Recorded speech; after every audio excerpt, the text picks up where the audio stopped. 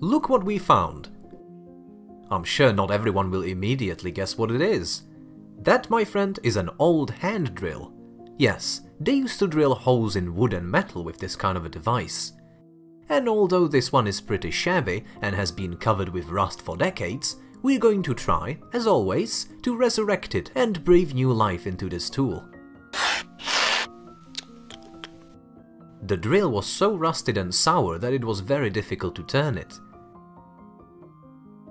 We were afraid it would break, so we went outside and started a restoration process. In addition to the rust on the drill, there was some dirt, which we scrubbed off with a stiff brush, which had hardened because we forgot to wash it from the varnish. Next, we took penetrating oil and lubricated all the joints to make it much easier to unscrew.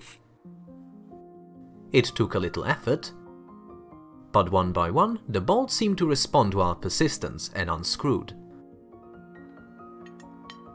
After unscrewing all the bolts, we can completely disassemble the drill.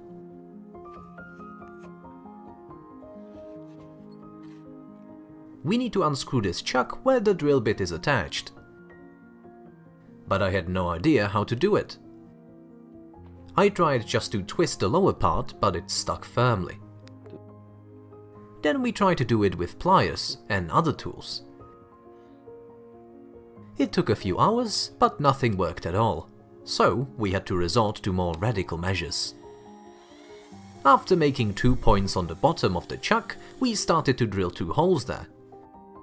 We put 2 bolts in them, and later we tried to unscrew it with a wrench. We were sure it would work, but it wouldn't no matter what we tried. We decided to heat it up with a gas torch to see if the heat fluctuations would help the threads move out of the way. In addition, we put it in a small cap and poured some penetrating oil on it. The rubber band couldn't hold it and it didn't work, and we were afraid to clamp it in a vise so as not to damage the notch. Then I figured out how to clamp it between 2 oak planks and a miracle happened. It worked and the thread moved! The drill was completely disassembled. We got access to the contents of the chuck and moved on to the cleaning of all the parts. We start with the center tube, which is the base of the drill. Using a wire brush, we clean it of large pieces of rust. Then we fix it into the drill and take a strip of sandpaper. We need to pull the sandpaper well and turn on the drill. The tube starts to rotate and cleans itself due to friction against the sandpaper. But at one point, something went wrong, and my hand almost wrapped around the drill. My finger hurt a lot, but it was still in one piece. I had to be more careful. After playing with the rod with different gradations of sandpaper, we got a very good result. Now we turn to the other side of the tube to process the part where we clamped in the drill. We sand the end by hand. And let's not forget about the inside of the tube. It seems to be easy to clean such an element, but in order to get a good quality, you need to get into each hole and spend a lot of time. In the end, we get a good result. The next part is a shaft with a small gear. We brush away what we can,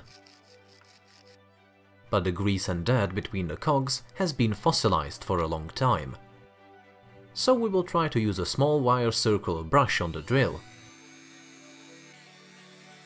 It does its job, but the final point is made by the big circle on the drill. We fasten the shaft in the chuck and clean the smooth parts with abrasive sponge, the same way as we did before.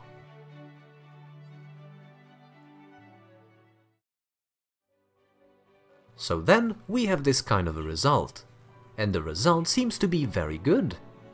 That's how the first day went, and the next morning, having cleaned the raindrops off of the table, we took up the next part. We fix it in the clamps, and the drill in a vise, and clean the surface with the nozzle.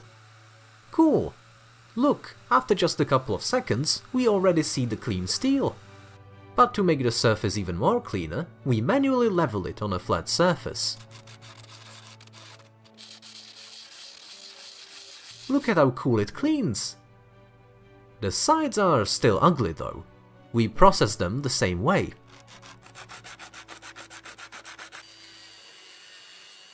Now it's time for this piece. We clamped it in a vise and hoped to rub off the coating with a wire brush. But it was almost impossible to remove. So we took a gas torch and decided to heat the part to burn all of the paint. And it worked! Now we can easily remove the rest of the paint with the same nozzle.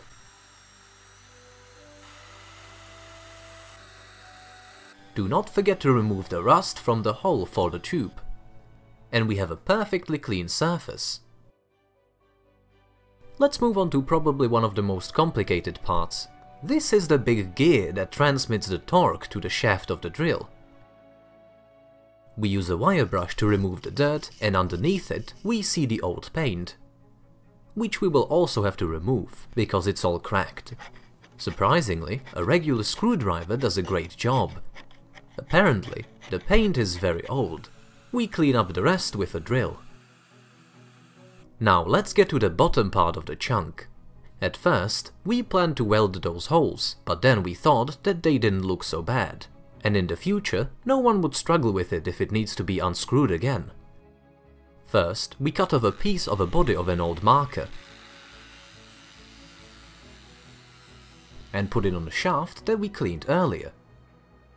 We screw our parts on top, and that way it will rest against the marker and the shaft won't stick out of it, interfering with the processing.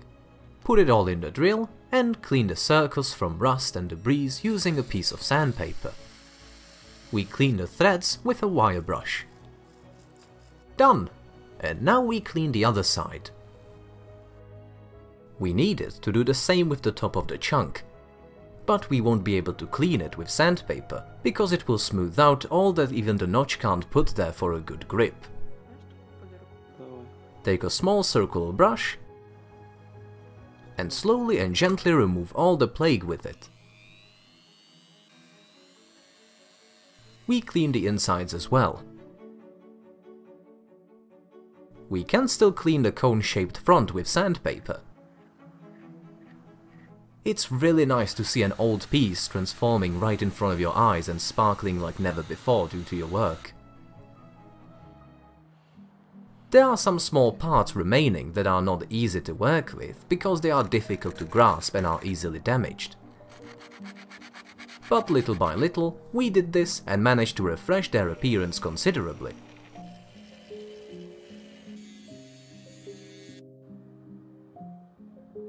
And now we get to the wooden handle, where the wood itself is a little bit damaged and the metal part is pretty rusty. I think it can be restored without remodeling.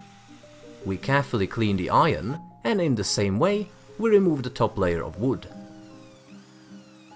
It's beautiful, but it looks even cooler if you cover the surface with flaxseed oil.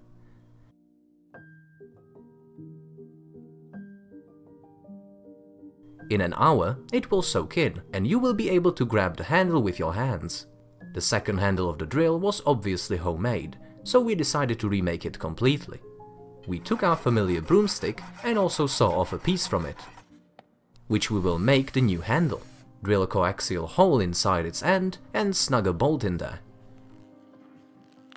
We cut off the cap from it, and now it allows us to fix the workpiece in the drill. By taking coarse sandpaper and giving it speed, in few minutes we managed to form a new shape of the handle.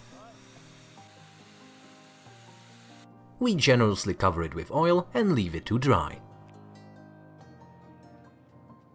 Okay, now we need to degrease and coat this part with this primer paint. It's not difficult, the main thing is not to overdo it with the paint, so that there would not be any leaks. And now we need to do the same by painting the part with black glossy paint. Just look at what a professional painter I am! If any of you need to paint a car, then please feel free to contact me. Then we wipe the next part. And this time we take regular red paint and cover the inner side of it.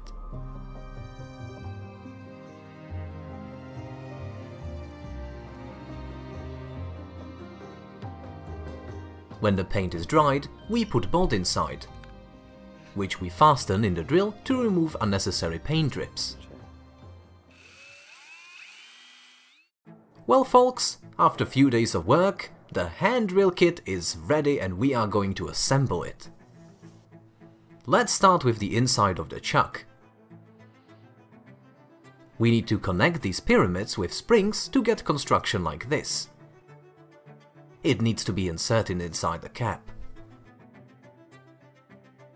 And this small thing needs to be inserted to the bottom part of the chuck, and then we need to twist all the parts together. We put some oil in the shaft so that everything slides well inside the tube and does not corrode. Fix it inside with a special screw and attach the black stop to the opposite side. Assembling the finished restored parts gives me a special sense of pleasure. It's like a reward after a long job done. I think you viewers will also find this process very enjoyable. Add a little grease to the gears for better sliding, and it's all done! Just look at how beautiful it is! This drill probably didn't come out of the factory as shiny as it is now. Later, we will cover all the parts with a thin layer of oil, so they don't rust in the future. But now, the most important thing is to check the drill in action. It works very simply. You rotate the handle, and through the gears, the torque goes to the chuck, in which we clamp the drill bit. You probably have to put a fulcrum against your stomach or chest, bend over and start turning the handle, and it drills! Of course, it doesn't happen as easily as with an electric drill, but we managed to make a hole. To make the task harder, let's try to drill a hole in this metal wrench. This is much more difficult, but surprisingly, drilling is even easier than with wood. Thank you for watching until the end, we really appreciate it, as well as your comments below the video. I think it turned out to be a great video with good results. We're going to keep this drill, and maybe it will come in handy in the future.